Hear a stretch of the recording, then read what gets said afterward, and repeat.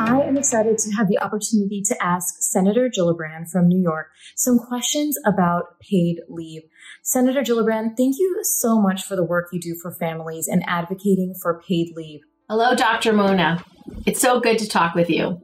When you have a baby or your kids or elderly parents are sick, more often than not, it's moms who leave their jobs to stay home and care for them. So the fight for paid leave is really a fight about whether we value women and value their work. And historically, we simply haven't. But the pandemic really drove home how much women, their families, and our entire economy are suffering without paid leave. I am so hopeful that it won't take too much longer to get this done. We're one of the only industrialized countries that does not offer paid leave. How does this hold us back?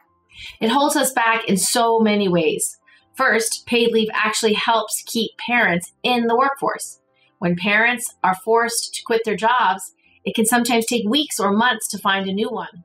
But with paid leave, your job is safe, and parents can go back to work whenever they are ready. Second, it's better for businesses. It's expensive to have to keep replacing employees.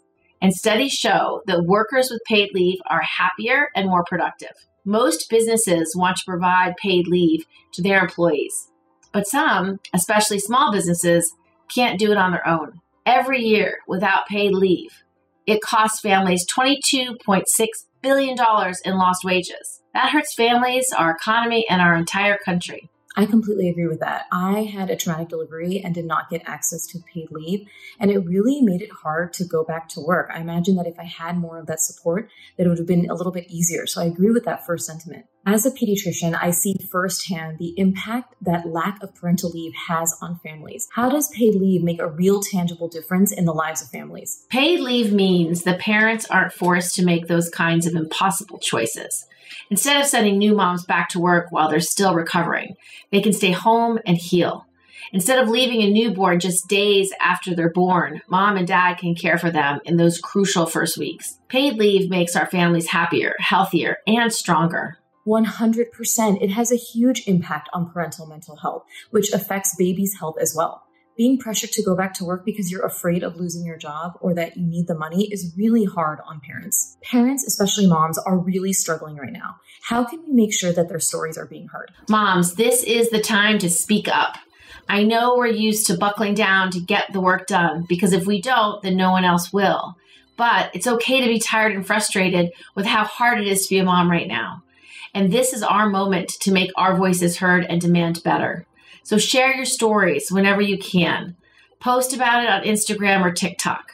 Write a letter to the editor of your newspaper. Send an email to your member of Congress. And when you see another mom sharing her story, give her a boost. We have to lift one another up. Yes, absolutely. Lift each other up, support one another, share your stories, write your Congress people, approach your job about what you can do to institute a paid parental leave policy. Senator, what can we do to join this fight and help pass this bill for paid parental leave? I'm working hard to make sure moms are heard loud and clear right now. So keep sharing your stories with me so I can keep sharing them with my fellow senators. Stay loud, stay focused, and I know we'll win. Thank you, Mona.